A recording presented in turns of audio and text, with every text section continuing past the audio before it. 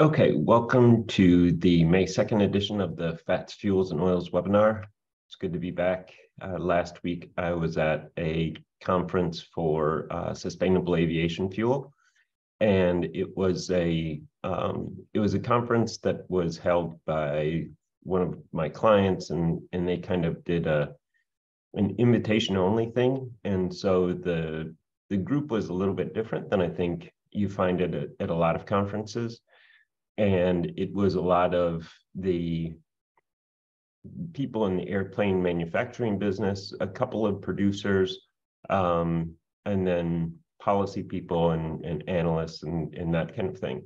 So it was a little bit different, and there were a couple of things there that surprised me. One, to the extent that those people represent the industry, and I think most of the end users, at least the U.S. end users, were there. They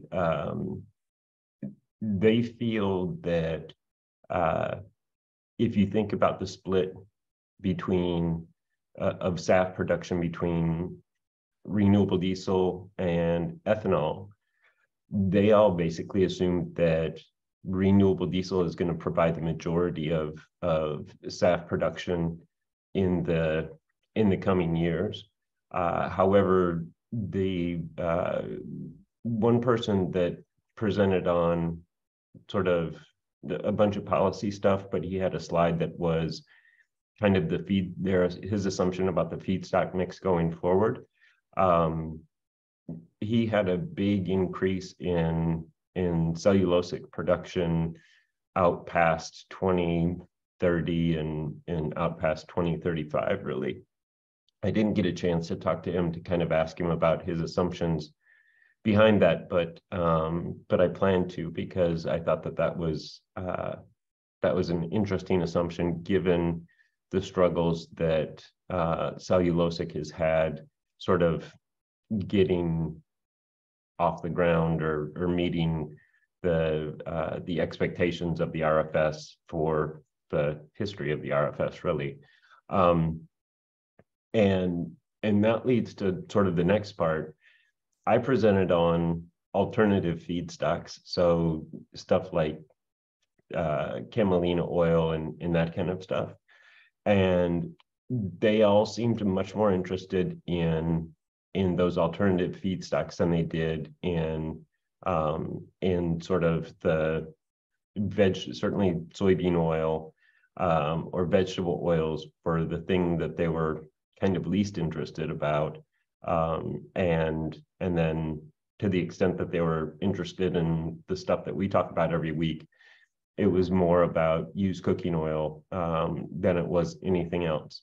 I don't know if those assumptions and sort of the way that the industry feels about the feedstock side of things is due to the fact that at this point, SAF production is relatively small, and so they are at the beginning end of the learning curve for the feedstock markets and sort of what's possible, or whether that's kind of their aspiration, is that not to necessarily contribute to the whole kind of food versus fuel debate, that they would sort of like to sidestep that whole part of it. But it just surprised me that those were the areas that they were kind of focused on at this point. And the split between renewable diesel and ethanol also surprised me, especially given the fact that renewable diesel is going to have uses other than SAF, and ethanol increasingly will have limited applications due to the electrification of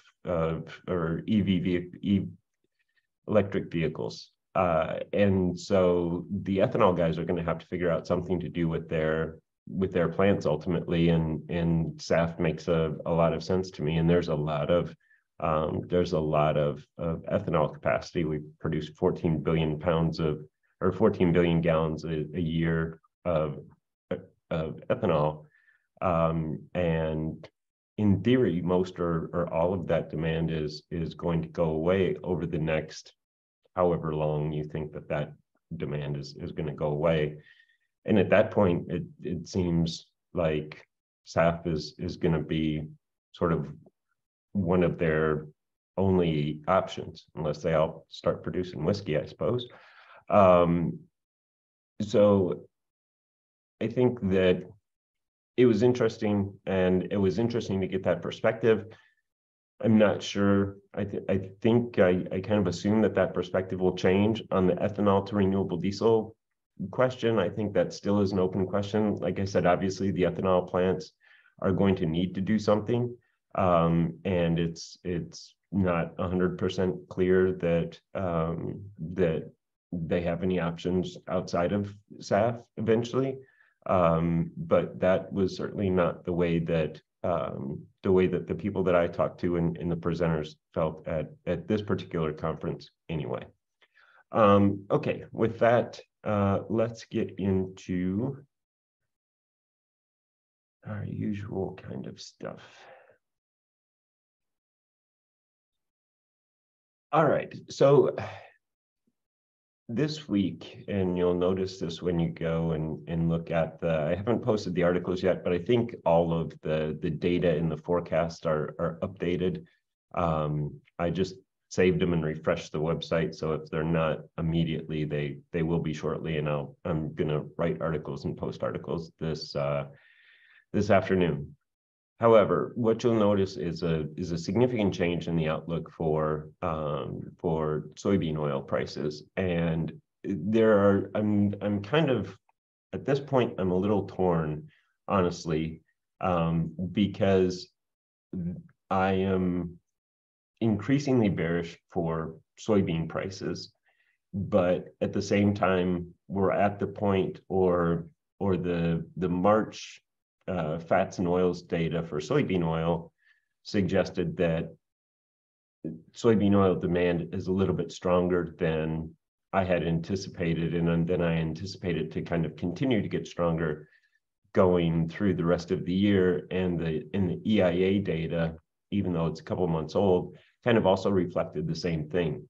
So I'm kind of torn between these two ideas that that soybean prices could go down significantly from current levels, but soybean oil use is starting to recover from the inventory overhang we had at the beginning of the year, and that can support soybean oil prices. However, there is that relationship between soybean oil and soybean prices, and falling soybean prices will ultimately drag soybean oil prices lower, especially given the fact that meal prices kind of continue to hold up.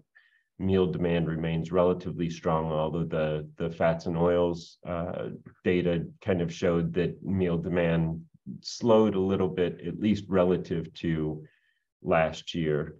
It still is historically high, but the last couple of months had been above last year's level, and then this month, March, kind of fell a little bit below that.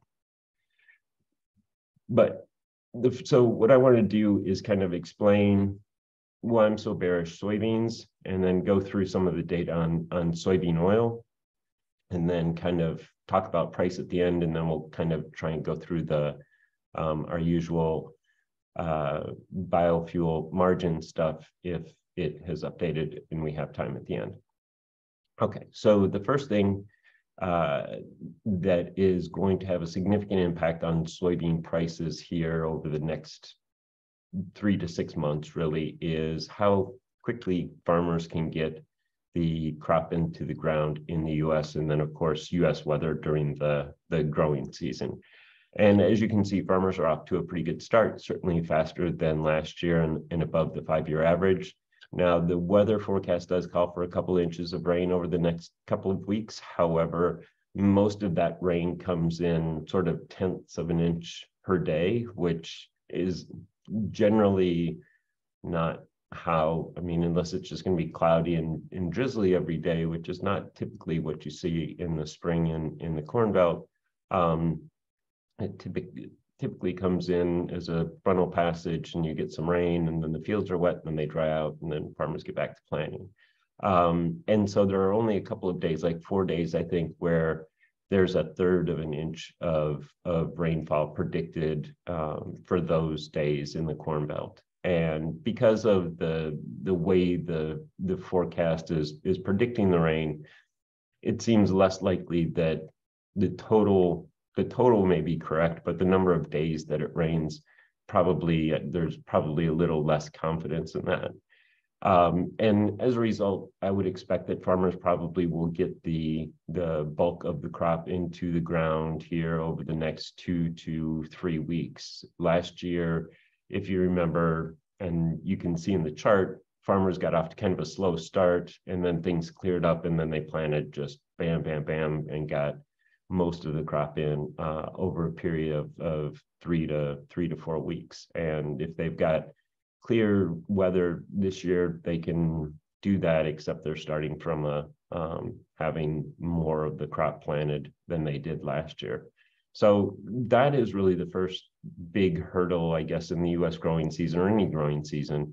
And at this point, it looks like that's not necessarily going to be a problem. There isn't anything in the weather right now that suggests that that'll be a problem. And really, you would have to have flooding at a level that we just aren't going to see this year, because even in the Red River area, where there were concerns about flooding because of the rapid melt of the snowpack, that has kind of come and gone without really too many problems. And so farmers will get the crop in early, and that will weigh on prices. Now, assuming that we have normal growing conditions in the U.S. and then normal growing conditions in South America, this is the thing that really has turned my whole forecast for the oilseed complex from kind of flattish to maybe a little bit higher to really down as hard as I can predict it. And I probably would have liked to have gone down further in most things, but it was just starting to stretch sort of what the normal relationship is going from 1 month to the next in prices. And the main thing is that in South America, we expect that the end of the La Nina means that South American production will return to normal levels. Given the size of the Brazilian crop this year, we would expect that they will produce at least that much next year. So they're going to produce 156 to 160, whatever your number is, million tons of soybeans this year. They probably are going to increase acreage a little bit next year. And so you probably get another at least 5 million tons. I would say that you could probably even get more than that, because this year, Rio Grande do Sul, which produces about 20 million tons of soybeans, looked a whole lot like Argentina. And so even if they didn't change their acreage, you could get another 10 million tons about out of RGDS. And so 165 million tons may be even a little bit conservative in terms of Brazilian production. The big increase, obviously, is Argentina, from sort of a historically low yield of 26 million tons back up to something that's more normal and maybe even a little higher, of 47 million tons. And then on top of that, you get Paraguay adding another 5 million tons.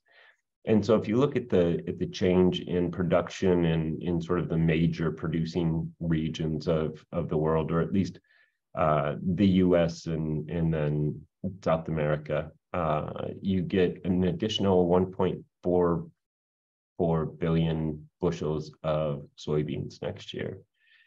And theoretically, what that could mean is that the US crop, although this won't really work out this way, but theoretically, you could almost say that the US crop is just grown for domestic consumption, and South America will take care of the rest of the world.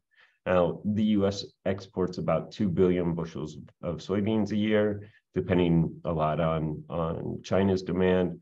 China probably will continue to import soybeans from the US just because of the seasonality of production.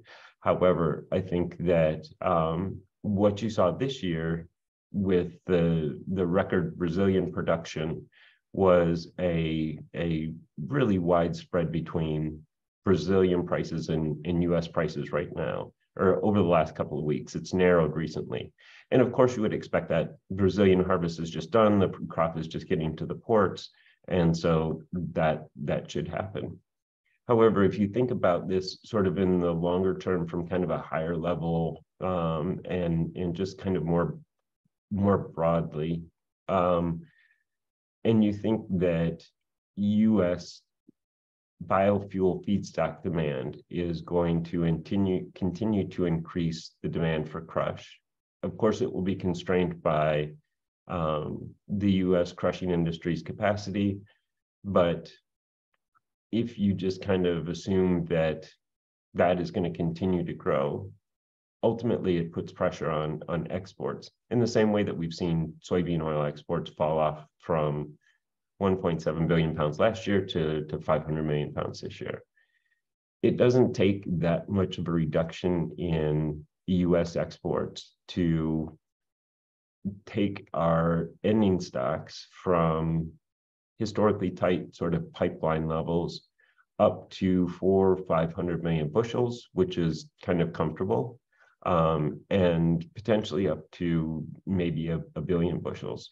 Now, before we get to a billion bushels and before this really sort of gets out of hand, of course, then the premium between Brazil and the US would probably narrow, and our exports probably would end up kind of balancing that out. But I think the point here really is that after several years of relatively tight soybean supplies, this next year looks like it could be a return to ample soybean supplies and growing US ending stocks that could grow more than beyond the sort of comfortable level. We saw this happen in like 2016, 17, I think 2018 maybe, where soybean ending stocks were sort of 800, 900 million bushels, which is historically high. And prices fell down after trading about where they are now, between 2011, 2012, 2013, 2014, in that area. There were really 3 years with really tight stocks, and then we built stocks pretty dramatically over the next couple of years at least. And I think that we're going to kind of enter that period again. And again, all of this assumes sort of normal growing conditions. But if that happens and US exports again fall by 200 million bushels from 2.1 or 2 billion bushels to 1.8, that's not a huge reduction in US shipments, and that gets us at least to the comfortable level. Conversely, because South America will have Brazil have enough soybeans to export as soybeans to China. Again, not every ounce of Chinese demand, but a lot of Chinese demand, and maybe more Chinese demand than you would assume if you looked at kind of the historical series. And Argentina will have enough soybeans to crush to supply soybean oil and soybean meal. And then in addition, the US probably will crush more soybean meal, or more soybean, will probably produce more soybean meal than it needs, and also feed into the export market. So the fact that will happen and meal prices probably will come down, that will help support soybean oil prices. But again, if you get soybean prices, the November contract is trading around $12.75 or something. If you get the soybean futures to drop down to 10 or below 10, it's hard to imagine that soybean oil prices are going to trade at 60 cents or 70 cents. Okay, so that's the bearish side of the case. And now let's kind of go into the bullish side, which is kind of the soybean oil demand. So on Friday, we got the latest renewable fuel production and feedstock data from the EIA. For February, you can see that production was down a little bit in February. That's not really surprising. It was still above our expectations by about 8 million gallons, I think. And based on that and sort of what it implies kind of seasonally for the rest of the year, we raised our forecast by about 100 million gallons, maybe a little bit less than 100 million gallons from last month. And year over year, it looks like about 900 million gallons of additional production this year compared to last year. And so with production continuing to grow, obviously feedstock demand is going to go up.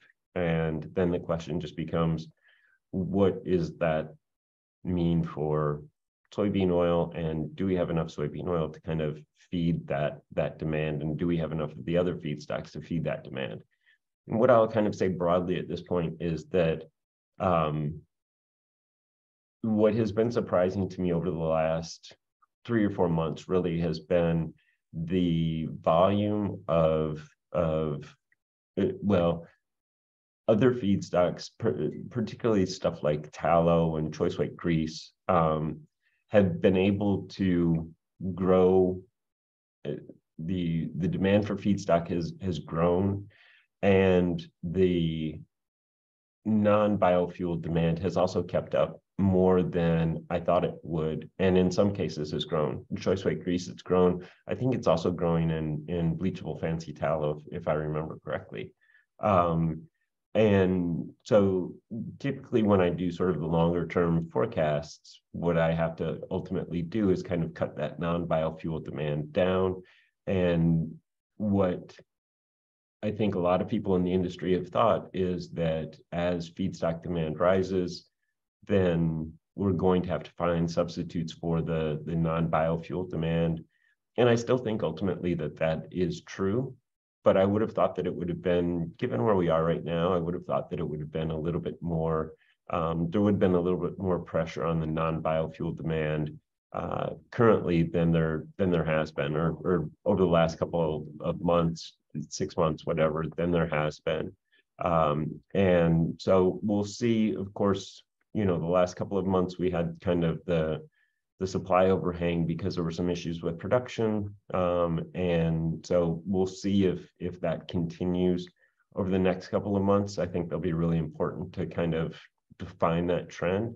But so far, other than sort of limiting exports, the growth in feedstock demand hasn't really had a significant impact on other domestic usage for most of the feedstocks. The yield, I showed this just because it continues to surprise me. This is EIA data against EIA data. So this is the total feedstocks that EIA reports, or the feedstocks that there's a couple of things that they kind of don't report, but I assume that those totals aren't 200 million pounds a month or something like that. The yield remains at the lower end of the range and below, I think, what it's below the lower end of our range of feedstock yields that we use in our assumptions. This ultimately means that either there's something that we're missing, there's either production in here included in that number, and I do think that includes like naphtha, and so that would tend to make the yield a little bit lower, or the producers are more efficient than we assume. And I think at some point we're going to have to figure out whether we want to continue to use the yield assumptions that we use, or whether we're going to want to go back and revisit those and change those a little bit, because our soybean oil assumption is 7.5 pounds, and that's one of the lower assumptions. And so if it comes in and our average assumption is 7.1, then going forward, then we're always going to be overestimating feedstock demand. And so I show this just to kind of to highlight that point.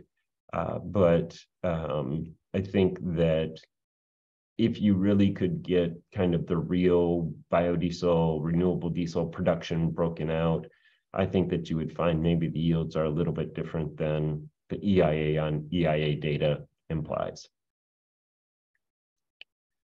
Oops. Ugh, sorry, I hit the wrong button. All right, come on. Okay, so the other thing that the EIA reported was capacity. And so this chart just shows the our assumptions about capacity, or our forecast for capacity over the last couple of years. And if you look at this chart, I think the really interesting thing about this chart is if you sort of look at the progression that we've gone through. So our oldest forecast in this chart is the orange line, which is June 2020. And if you look from there to kind of October 2022, you didn't see a huge change. But then we had the problems in sort of January, and it looked like things were going to be slower than expected. And so expectations for when capacity was going to come online fell down.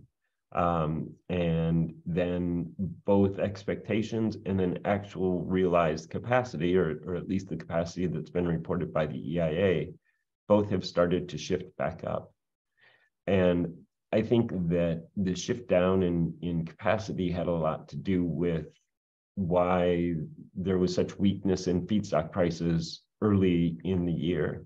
And I think that the reverse of that is something that could help support prices kind of going forward. If you look at prices, obviously last week soybean oil prices came off quite a bit, but the fat and grease prices have been stable and are starting to go up.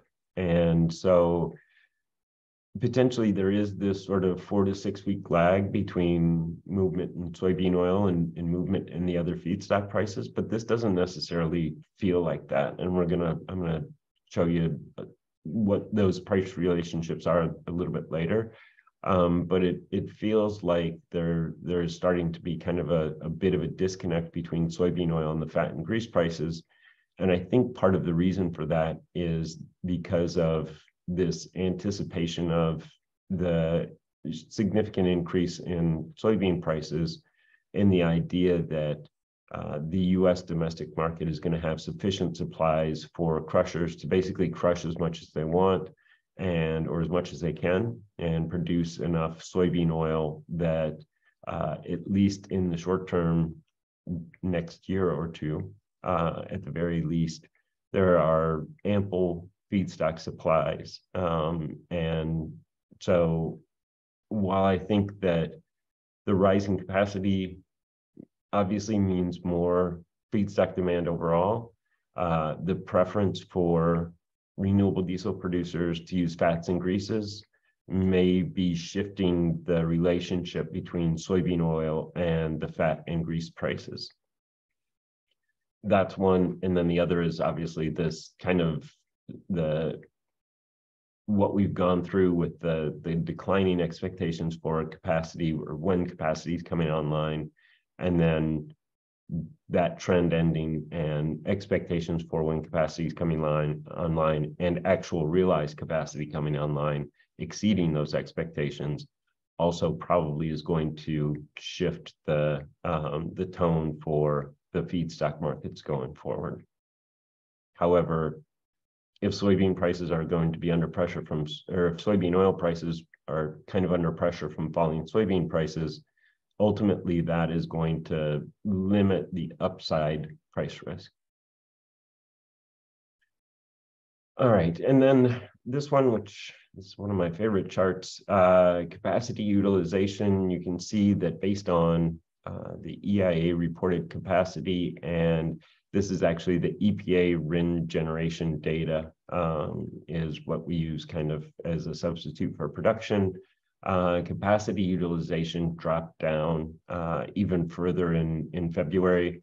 I don't think that's a surprise. Again, that was in the heart of when companies were having issues with getting their facilities up and running, getting their pretreatment going. But the question remains sort of what is going to be the long-term average for the capacity utilization. And you can see over the last 4 months, it's been 53%. That's actually down 5% from last month. We've got it at 60% for 2023, in part because of, we started the year off so weakly that you're including those numbers in the average, and that's going to drag the average down. We're really above that for most of the year. I think once we get the March and April data, that'll really kind of tell us where things are going to stand kind of going forward. But capacity utilization for renewable diesel, as I talked about endlessly, a couple of months ago, will make a huge difference between what the total feedstock demand is or projected feedstock demand is, and swings in capacity utilization can have a pretty big impact on my forecast for soybean oil usage and fats and grease usage and everything else. Over the last year, you can see the average was 74%, even though I guess I let that run down into the other line there. All right, so if we are going to increase capacity and increase capacity utilization, what do we think about the feedstock mix? And you can see here that the portion of the total feedstock usage, and this is for renewable diesel, biodiesel, everything. This is just what the EIA reports is feedstock usage. Soybean oils percent of that total has kind of been a little weak the last 2 years. It's been below the long-term average.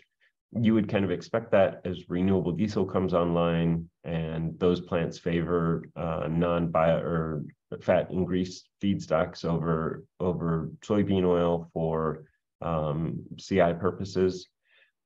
However, it looks like as we get later into this year, we've got expectations that soybean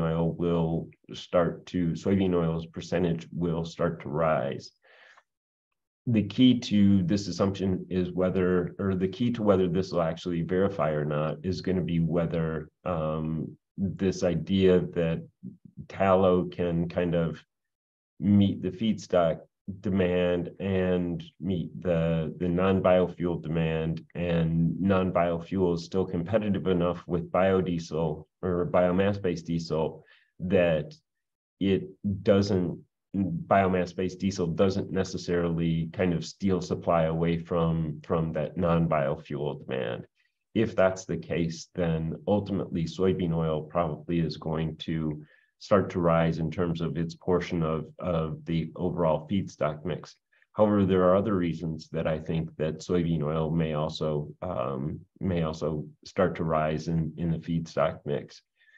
One is if you're doing something else to lower your CI score, if you're doing carbon sequestration or you're doing other things, there are other ways beyond just the feedstock mix to lower your CI score. And so soybean oil doesn't rule out the use or the increasing use of soybean oil.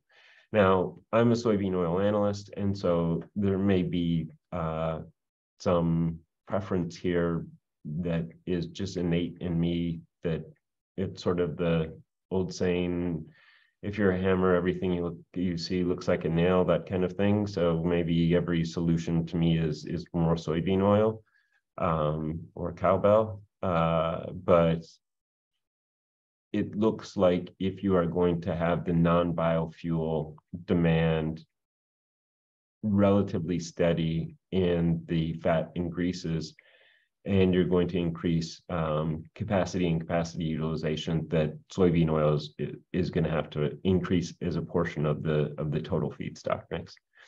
The other reason is that the relative price of soybean oil and the other feedstocks has really started to narrow. We saw it kind of blow out over 2020, 2021 when soybean oil prices really took off.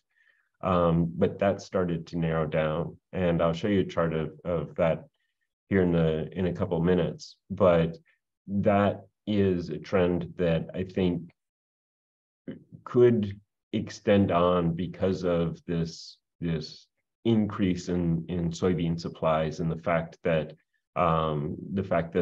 U.S. crushers are likely to have sufficient supplies to crush as much as they need to meet the demand. And so if that's the case, then there also will be an economic incentive for producers to use more soybean oil.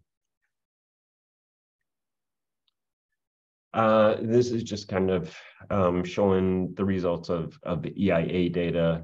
This is daily average soybean oil used in biodiesel production. You can see we're kind of following last year's trend over the last couple of months. We've got it coming down a little bit in the coming months. However, I think that we have been a little low on our soybean oil usage and our biodiesel production forecasts, and so ultimately, it wouldn't surprise me if this number is a little bit higher than our expectations and remains closer to the 5-year average line going forward, or above the 21-22 line going forward for most of the year. You can see we've got it down. We've got the marketing year total down about 300 million pounds. So maybe it's not down quite that much. Maybe it's down just a little bit, sort of year over year, or maybe it's unchanged year over year ultimately. For renewable diesel, this is really where we see obviously the big growth in demand, and you can see that despite sort of a slow start, we have this kind of going up and to the right through the end of the marketing year. Again, this is based on the idea that as capacity grows and as capacity utilization rises, as long as the non-biofuel end users for the other feedstocks can remain competitive with biomass-based diesel producers, renewable diesel producers, really, that they are effectively going to have to use soybean oil. And given a sharp decline in soybean prices, that soybean oil will be economically attractive too. Now, all of that said, my expectation here, or I guess the risk here, probably is the opposite of biodiesel, where I wouldn't necessarily be surprised if the realization of this forecast is probably a little bit lower. I don't think that it's going to be kind of sort of flatline at 10 throughout the rest of the year, just because of the growth in renewable diesel capacity. And so maybe it's not as steep a line up as I'm showing right now, but I think that you probably kind of, at the very least, continue to slowly increase soybean oil usage and renewable diesel production through the end of the year. And then again, depending on what the non-biofuel demand does, maybe even a little bit more than that. Okay. And so then this is just total soybean oil domestic demand relative to last year and the 5-year average. The surprising part in here, if you looked at this chart a couple months ago when I showed it, the increase in in demand sort of happened a little bit later than what we have realized so far. I think we probably had February and March both below at least 21, 22, and I think it was probably below 22, 23, probably much closer to the 5-year average than this chart shows. And then we kind of expected in the April to May period that you would get this rising demand, and that would support prices kind of going forward. And so demand has been stronger than we expected. We'll see whether that kind of continues, or whether demand is whether the non-biofuel demand starts to slow down at all. One of the big takeaways from initially the NOPA report on the 15th last month, and then that was basically confirmed by the USDA data that was released yesterday, was the strength of domestic demand in March. And a big part of that was we assume non-biofuel demand remaining relatively strong. Now we have, because of the things that you've seen, we have obviously really strong forecasts for soybean oil feedstock use, and for March, kind of what we don't have is the biofuel component, and so maybe non-biofuel demand is a little bit weaker than we assume. However, it looks like domestic demand we already know, and domestic demand again was relatively strong. So there is a good chance that this is a little bit stronger than we expect, especially as prices kind of have come down too. There won't necessarily be a lot more demand just because prices come down, because this stuff goes into everything basically, but it's economically sensitive, but not in the same way that Rolex watches are, I guess. This is in shampoo and salad dressing and stuff that gets used every day. So it's not like all of a sudden if prices come down, we're going to start dumping a lot more salad dressing on our salads. However, I think that prices coming down could make it so that that end users are increased buying and production marginally. And if non-biofuel demand holds up and we get the build out in biofuel demand, then this could be the risk here has been and probably will continue to be sort of to the upside a little bit. Now, we're above USDA by a significant amount, so I think they probably are going to have to come up ultimately some, and if the risk is to the upside, then well, I guess I should say non-biofuel risk is probably to the upside. Overall domestic demand for us, our forecast probably is at the upper end of the range that it could be. So sorry, I should clarify that. All right, so I was trying to get this chart done just before this started, and so that's why it doesn't look very good, or there isn't really anything else to it.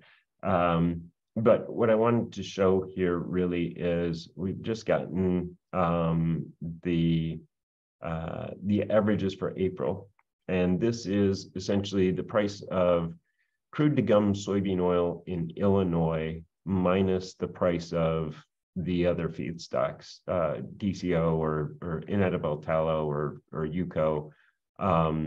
In Illinois, if we report Illinois, or in the most liquid market that we report otherwise.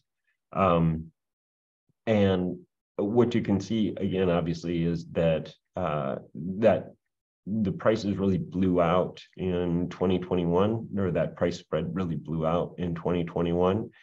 And since then, it's kind of been working its way back down. to the point where I think that we probably are going to, at this point, we probably are at sort of the historical average. If you kind of look here, this is where most things are. If you kind of look back here, we assume that this is around the long-term average in 2019. We probably are pretty close to the long-term average. Our forecast now, because I went in and slashed the soybean oil forecast, and then when I went in and looked at the fat and grease forecasts, if you look at them relative to soybean oil, they would be too low relative to their own supply and demand and their recent historical prices. Doesn't mean that they can't go down, but again, sort of based on what we've seen recently in terms of prices and our expectation for supply and demand going forward, it does seem like the fat and grease prices have maybe found a bottom, and at the very least probably will go sideways and maybe a little bit higher, but not necessarily follow soybean oil lower. And if we just go out to the end of 2023, we don't really get too far out of the range of, too far below the historical range. We will see if this really plays out. This is something that we think about the relationship between these prices all the time. And we've known that they've been narrowing, but this idea that for some reason, this idea that South America is going to produce a lot more soybeans next year, and that's going to weigh on soybean oil prices is just now sort of, that whole picture is just kind of recently started to fit together for me. And so because of that, I think that we probably will, at the very least, remain in sort of the long-term historical range. And there probably is a good chance that we go into the below that range, at least for some period of time. And this is why I also think that that potentially soybean oil, this makes soybean oil more competitive in the feedstock mix. And so ultimately, this could mean that that soybean oil's percent of the total feedstock mix is more than it has been back here when, you know, it's 20 cents above, just in terms of pounds. It's 20 cents above the price of most of the other feedstocks. And so I think that is sort of why I'm struggling with this idea that I'm really bearish for soybean prices. And as a result, I've pulled my soybean oil forecast down pretty dramatically. But if you look at the demand side of soybean oil, even if we can crush as much as even if we can crush at full capacity, the demand is still strong enough that I think that the impact on soybean oil prices will probably be mitigated a little bit. However, it won't necessarily keep soybean oil prices from falling relative to the other feedstocks. And then that sort of, again, feeds back into using a little bit more soybean oil, which may moderate this a little bit. We'll kind of see, and I'm going to continue to fine tune this, obviously, over the next couple of weeks, and at some point I'll have a settled and firm opinion on exactly where we'll end up. But I kind of wanted to highlight this trend because we haven't talked about this at all. Okay, and this chart is it's a little odd, but I wanted to show it because the cycle that we're in now is in some ways similar to what happened when biodiesel first came on the scene and the biodiesel industry was built out.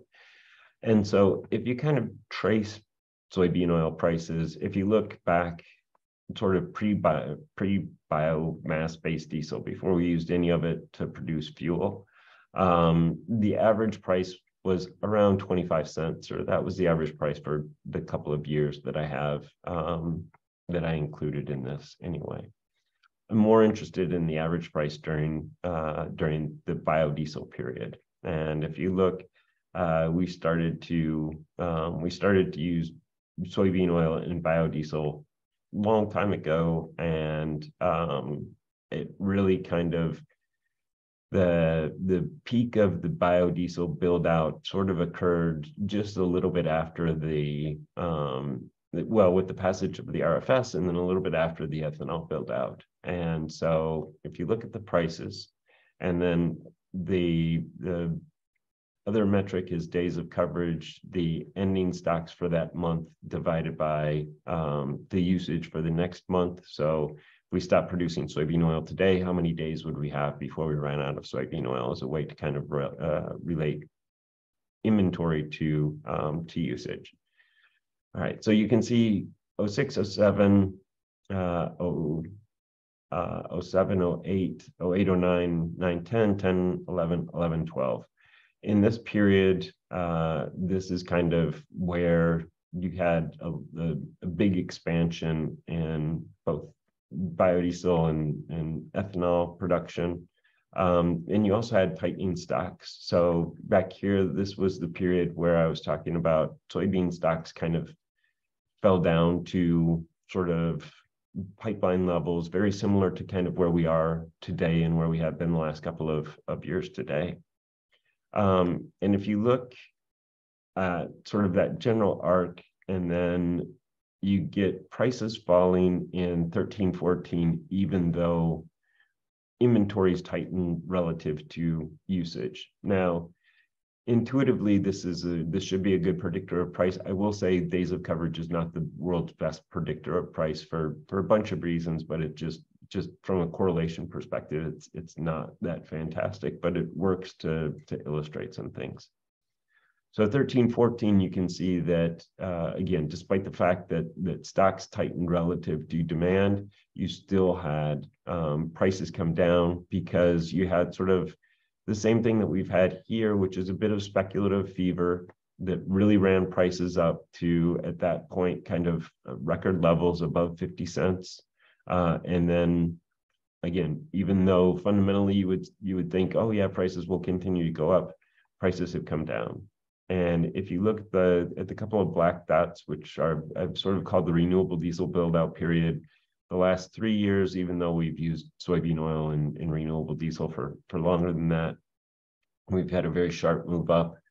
And now it looks like we are starting down this same sort of pathway.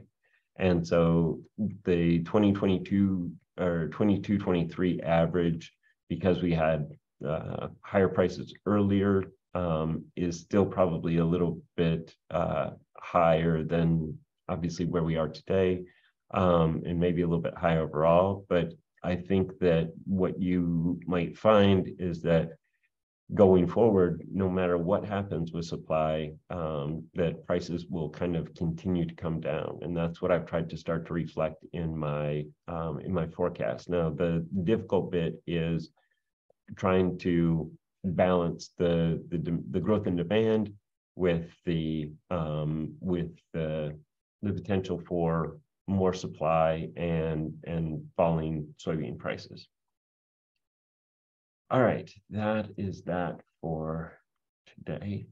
What time is it? It's 2 o'clock. All right, we've got lots of questions, and I'm not 100% sure that the margin stuff is updated anyway. So I would rather take your questions, and then we can look at the margin stuff next week.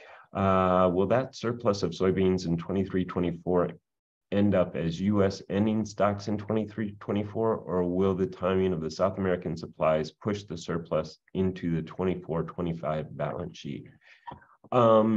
This is a really great question. It could be 23-24 U.S. ending stocks.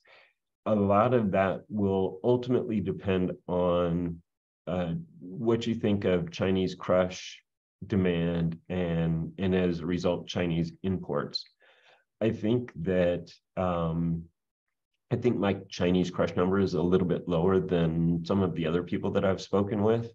And so as a result of that, China can take a little bit, China's demand for US imports at the beginning of the 23-24 marketing year isn't as strong as it would be otherwise. And that means that at least some of that surplus ends up as US stocks. If I had to sort of guess, if you kind of think of this as maybe 200 to 400 million bushels in additional ending stocks over the next couple of years, we sort of build 2 to 4 million bushels of US ending stocks. I would guess that 23-24 will be closer to the sort of 200 million bushel increase, and then kind of continue to build from there. So 24-25, you continue to build, but that's probably from this year's level, probably closer to the 400 million bushel increase. Now, if Chinese crush demand ends up being significantly stronger than I expect, then I think that China probably still, there's probably 1 year left where China will still really rely on the US during the US export window for significant supplies. I mean, they will always prefer to take some US beans during that period because prices will just always, there will be the US price will be lower than the Brazilian price at that time. And they like to level load their imports, obviously. But I think that 23-24 could be sort of the last year of sort of the old regime where China takes more soybeans from Brazil, but they still take a significant amount of soybeans from the US. Call it between 25 and 30 million tons, I guess, somewhere in there. That's a wide range, I understand, but it will depend a lot on how strong Chinese crush demand is. I think one of the key things that I've gotten wrong over the past year is I had assumed that in recovering from ASF and building out the big hog hotels in China, sort of the shift from people having a couple pigs in the backyard to modern industrial farming in China would be more soybean meal intensive than it has turned out to be.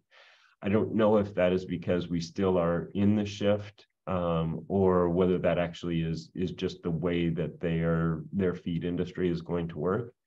But either way, the result of that has been that crush has been a little bit weaker than I had assumed several months ago. Now, I may be swinging too far to the other end, and Chinese crush ultimately may be stronger than I expect. But if it's not, if it's around my expectations, again, I would say you probably sort of year over year would expect kind of a 200 million bushel increase in US ending stocks in 2020 or 23-24, and then build from there. Can we expect additional imports of palm oil to replace soybean oil being directed to biofuels, for example, in animal feed? Another really good question. So yeah, and we're already starting to see that.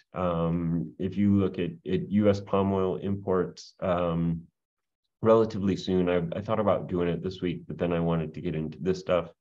Relatively soon, I'm going to dive into sort of where some of the shifts that are happening. We've talked a little bit about using palm oil for animal feed in the US before, but we've never really gone into the numbers. We've also seen, obviously, really strong canola oil demand, and that probably will continue as some of the food industry will shift over to canola oil from soybean oil. The one thing that was a little surprising in the fats and oils data, just as an aside, was there was a slowdown in canola oil demand in March relative to what it has been. It's been really so strong that I think it was going to be hard to continue. But if you look at it sort of relative to last year, relative to the 5-year average, it slowed down a little bit in March. But I wouldn't expect that in the long term, I wouldn't expect that to continue. And similarly for palm, I don't think we saw a slowdown in March, but I just mean in the long term, you'll see more palm imports for the animal feed industry. And like I said, maybe we'll go into that in a little bit more detail next week. Your current soybean oil 12-month forecast shows an increase from the current 52 to 62. Sorry, I'm not reading this well. Shows an increase from 50 cents to 62 cents by the fall or winter. Do you expect to revisit that down or revise that down based on more stocks than expected? Are you keeping it high because of the non-biofuel demand pulling strong on the fats and oils complex? No, it's just a function of the data hasn't updated yet. Like if you're looking at the website now and that's what the forecast looks like, it has changed. So it's much more in line with kind of the current forward curve of the futures market. So I expect prices to go down from here basically. I'm going to continue to fine tune this. I went in and I just kind of hacked it because I felt like this idea of South America and sort of the price movement that we saw last week all made me feel like I was a little behind. And so I wanted to get the prices down or the price forecast down. And then I'll come back and fine tune that. But yeah, once the data updates, which I'll try and get it updated again here. It's all updated in the back end. It just needs to come up to the website. But once you see that, then you'll see that I'm actually predicting that prices kind of slowly move lower. And if you have access to futures prices, or you can go to the CME if you can't see it, it's pretty similar to the forward curve of the futures market right now. If it takes a little while, it shouldn't take that long. It should actually update pretty quickly. Where will we come up with an extra 7 billion pounds of feedstocks in the next year? That is an excellent question. So part of it is going to be from increased crush and increased crush capacity. Part of it is going to be from the continued growth in imports of stuff like tallow, although I would expect that the growth rate in those imports will slow next year relative to what we saw this year and last year. We saw some really big growth over the last couple of years, and I would expect that to slow a little bit. I think the bulk of it, if we really have to find 7 billion pounds of feedstocks, the bulk of it will come from probably UCO, either domestic UCO production or UCO imports, particularly from China. 2 weeks ago I talked about UCO imports, and I talked about how Canadian imports were going to increase dramatically, and there was a mistake in my analysis at that point that a very clever client pointed out to me. And when I went back and sort of looked at it, if you look at Canada, probably it's continuing to grow and growing pretty quickly, but the bulk of the growth has come from US shipments from China. And if you look at that and you kind of extend just the pace of shipments of UCO from China over the last couple of months, and if you assume that they can kind of keep that pace up, you can get a lot of the supply from that.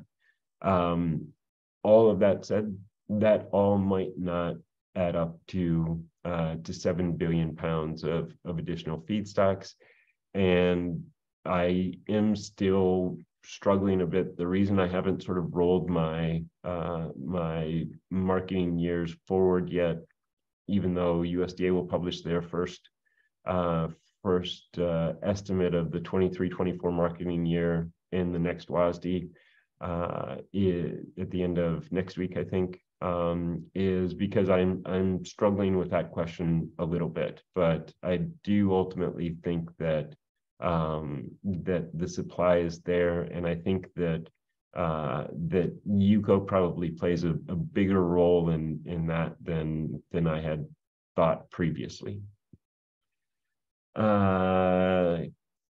Somebody's asking, can I send them the presentation? Yep. What you need to do is send me an email. If you don't have my email address, it's just my name, Tori, and then a dot, and then Alden at fastmarkets.com. And if you send me a request, I will send you the presentation. Longer term, would you expect the soybean oil to become the bottom of the oils and fats market, with tallow and UCO selling at a premium to soybean oil as a function of the preference for low CI? So people have asked me for a while, sort of this kind of CI parity question in different forms. And my response was always that, well, the CI market only really applies to California, and because that's not all of the feedstock market, then things can't trade at CI parity. Of course, with the expiration of the blender's tax credit and the introduction of the new credits under the Inflation Reduction Act, then CI scores will be important for all of the feedstocks. And I do think that there probably will be some premium for fats and greases relative to soybean oil due to the difference in CI scores. However, ultimately the supply of those, at least let's say the supply of everything except for UCO. Let's set UCO aside for a second. All of the other fats and greases, the supply is fixed on some level. And I think that in theory, and we'll see if this actually turns out to be true, but this is what I've been telling people. In theory, there probably is a convenience premium for soybean oil. So even though if you just looked at sort of the straight line mathematical equivalents based on CI scores, based on whichever program you chose to make the dominant program, or if you sort of divvied them up and kind of said, California is 80% of renewable diesel and sort of did it that way. If you looked at those mathematical equivalencies, there probably would be a small premium in there in soybean oil for convenience and for availability. Because ultimately, as the person that asked the other question, where are we going to find 7 billion pounds of feedstocks? The point there really is that, you know, the fat and grease supply is mostly fixed. And because of that, soybean oil is going to need to fill in. And as a result, you're going to get probably a little bit more price support for soybean oil than the CI equivalents would suggest.